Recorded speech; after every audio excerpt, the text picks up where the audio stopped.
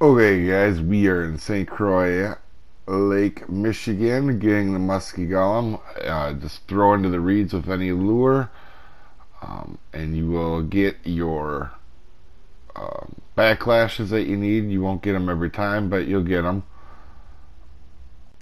Now that we have the lure, the Muskie Golem lure, we're going to head over to the pike corner and just throw along where the pike are.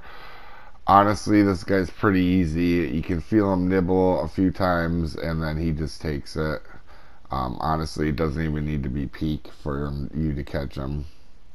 So it's pretty easy fish. Hopefully this guide helps you out though. But back corner where the pike are in the Green Bay area, and you definitely will get him. And he's a big guy. You're gonna want a pretty good pole, you know, a 30-40 pound pole to catch him, because he is known to be one of the bigger fighters in the game.